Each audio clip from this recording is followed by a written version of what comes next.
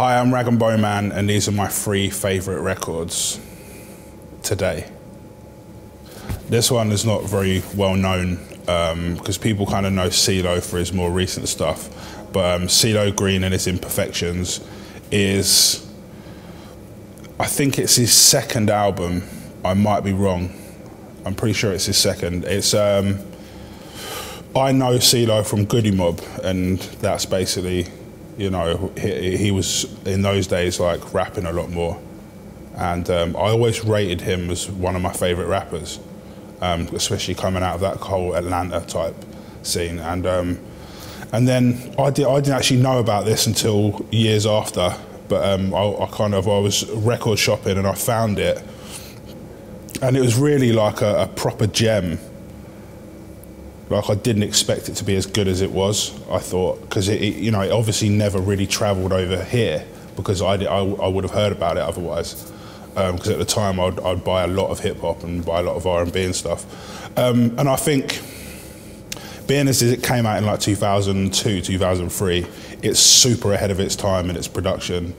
And I really like his phrasing and the way he sings, and his use of like how his accent, he's got that southern drawl, but he can make words sound really different, whereas I can't really get away with that. But it's just his phrasing and his way of singing, and it's so rhythmic, and it produced like amazingly by Organised Noise, who did a lot of amazing stuff coming out of that kind of era in Atlanta South.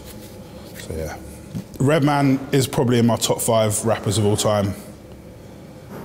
He is like your favourite rapper's favourite rapper. Because, I don't know, he just had this career that spans, 25 years or more. But this album in particular is kind of nostalgic for me, because I was a big fan of The Simpsons when I was a kid. And there's this kind of, if you like The Simpsons, there's this famous like fight scene between Homer and Dredrick Tatum, and when they're walking along, they've both got music. And when Dredrick Tatum's like walking along the corridor to fight Homer, it's time for some action.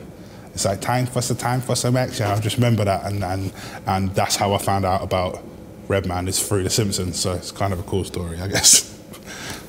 The 3rd final record is Southern Playalistic Cadillac Music by Outkast.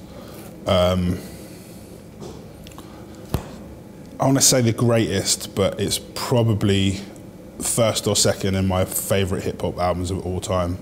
I don't know if they knew when they were making this album that, like, how kind of ahead of its time it was, because I don't even know what year it is actually. 1994, I was going to say 93, but 94 is, I don't know, a lot of the hip hop coming out at that time was all kind of based around that New York sound. It was either New York or it was kind of, like Snoop Dogg, kind of that California kind of sound as well. And I remember my mate Ben Swan introducing me to like Southern hip hop, and he was like, you have to check out Outkast, because I didn't know about it. And it was just like nothing I've ever heard before, and it's like, it's hip hop, but it's almost a genre of its own.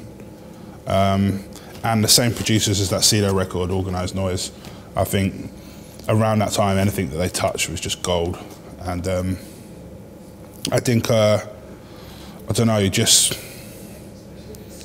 like the way Andre raps, and how melodic it is and stuff has like kind of quite influenced my sound over the years, for sure. I'd like to hear another album by them, please.